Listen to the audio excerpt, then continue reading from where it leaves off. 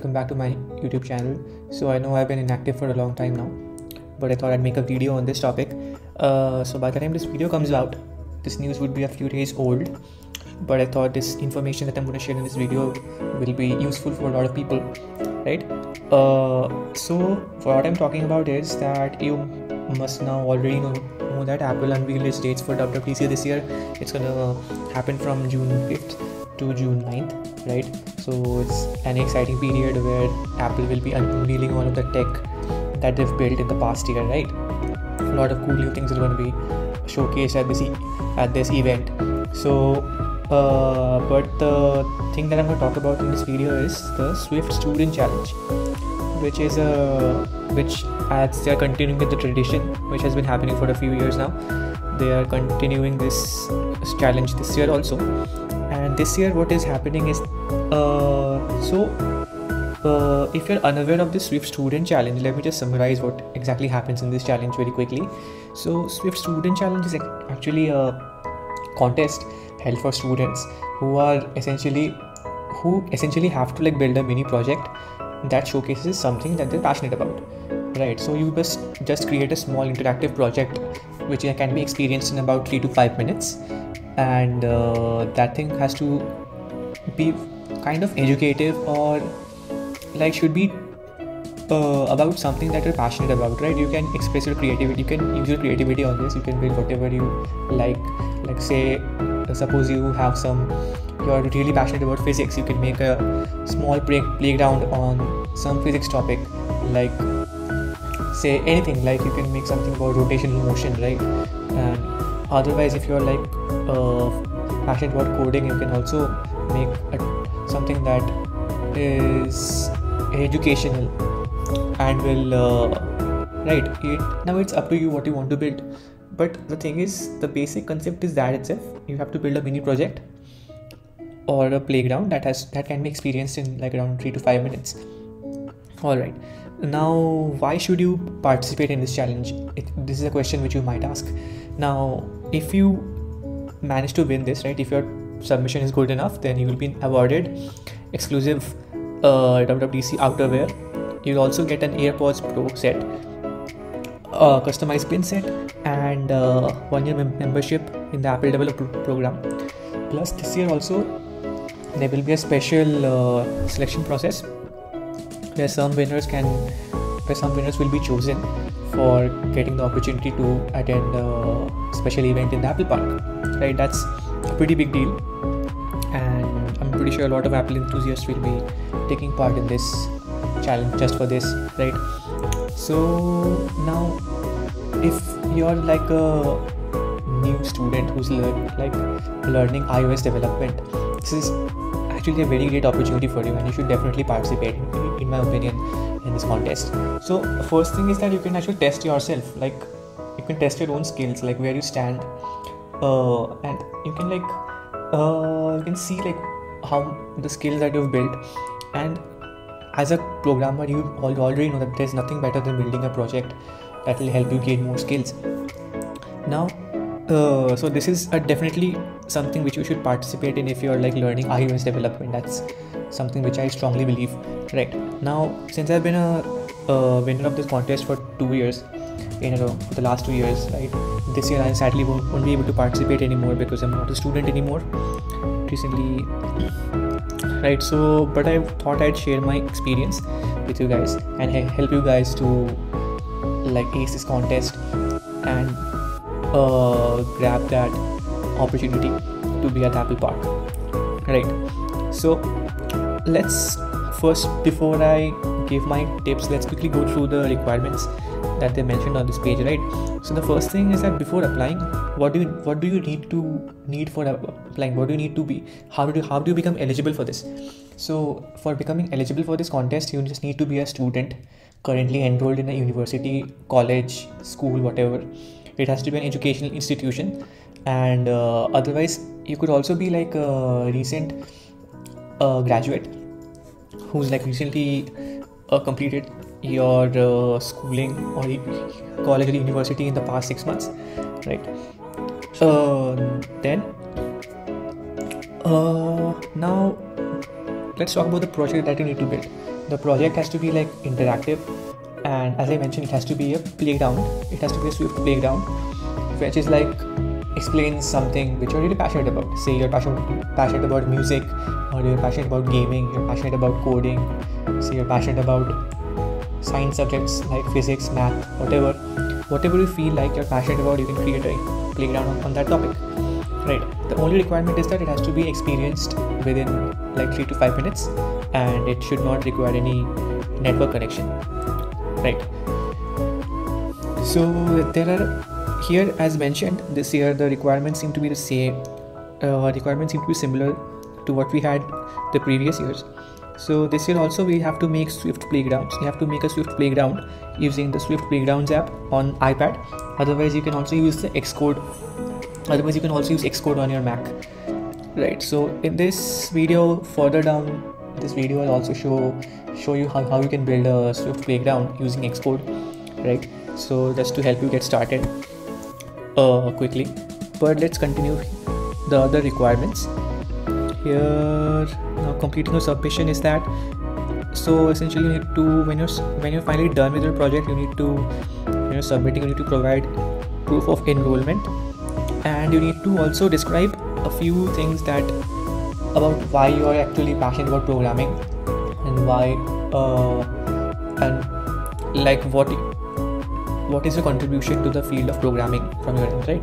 So this is just a few, there will be a few questions from Apple side which you just have to fill out. So Apple, they just want to know whether you're actually really passionate about programming and what differentiates you from the other people participating in this contest, right? So you just have to show them the excitement that you have for programming, your contribution, and what your role was in like building. Suppose you've worked very hard to build a community of coders in your own like institution, and how you did that, and what were the challenges you faced, and what was the outcome, right? Say you're really like into building projects, and how some project which you built helped people like had an impact in society, something like this, right?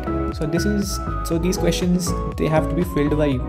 So you'll just think about it and understand what you can talk about, right? So I won't be able to help you a lot in this much. You just have to think. In this case, you'll have to think yourself and come up with answers. But the main point is still the same, that you have to just showcase your excitement for coding and what makes you passionate about coding. They just want to know that, right? So this is the optional essay section, right? So this is also done. Next thing which we have is the judging requirement. The judging criteria is simple. The project will be judged on technical accomplishment, creativity of ideas, and content of written responses. Right, you can also read this document for full terms and conditions. So alright, so now that we know the requirements, let's see. So the basic fundamental is clear now by this time. I hope that you have to create a project. How do you build a project? So let's quickly in this video I'll give you a quick starter guide. Like if you are working on a Mac system, then how you can like quickly start and create a new Xcode, a new swiftpm file on Xcode, right? So first thing you need to do is you need to open Xcode.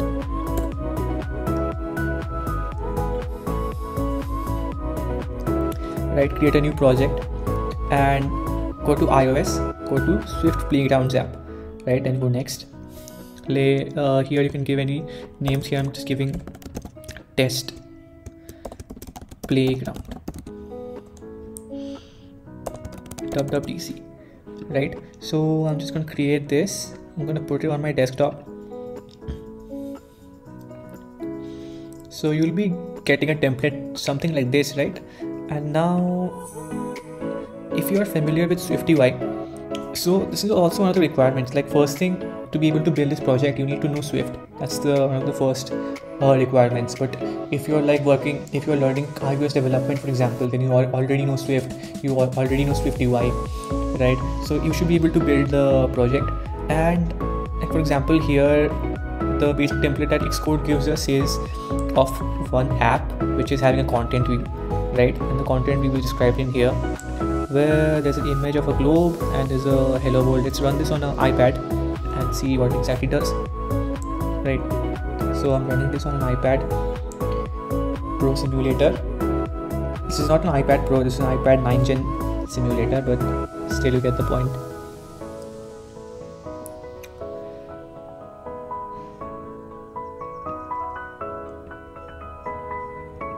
Right, it's launching right now, so it's pretty much the same. Now you just need to say this is the starting template. You can now go any way that you like. You can add different things here. You can add assets, you could add images, drag and drop photos if you want to add them, access them, and you can just now this is the basic way of doing it. This is like the basic thing that you need to do. Now let's see, now what do you build? Now you know that what you need to do, right? You know missions, right? So in our case, you can like, one thing you can do is you can obviously go to my GitHub channel, my GitHub profile. There you can find my last 2 year submissions. Here, for example, this is my last year submission. I'm gonna link it in the description below. And here you can actually see what I did and what it was about. My last year submission was actually a description about how you can use Bezier curves in your project, right? So you can use the path tool in this case, and then create multiple curves like linear, quadratic, and cubic Bezier curves, right? So this is like an interactive game. You can also view the demo which I have posted on YouTube. Plus, if this is just one of the projects, and if you're still unsure, you can always like look up past WWDC scholars projects and get an idea of what you need to do, right? For example, this is a great place. This is a great resource where you can view previous year scholars. You can, like, if you want, you can also interact with them and like reach out to them or see their projects, get some idea about what can be done, what needs to be done. Then you need to just start brainstorming, right? This is just step one. So once you know that what you need to do, you get some inspiration and get some idea about what type of project you need to build. Then you start brainstorming at this point, like, and then there's pretty much that's it, right? You start brainstorming and you start execution, because you only have around 20 days at this point. It's even less than that because I'm like a few days late, but you only have around like 20 days to finish your submission, right? So now, yeah, so that's it. So I wish you all the best in your submission. I hoping that you will be able to win. And as always, you can always reach out to me if you have any questions that you want me to answer for you, right? And don't forget the most important part, that is that you need to enjoy the process and you need to like what you're doing, right? So good luck and hope you have a great WWDC this year. All right then.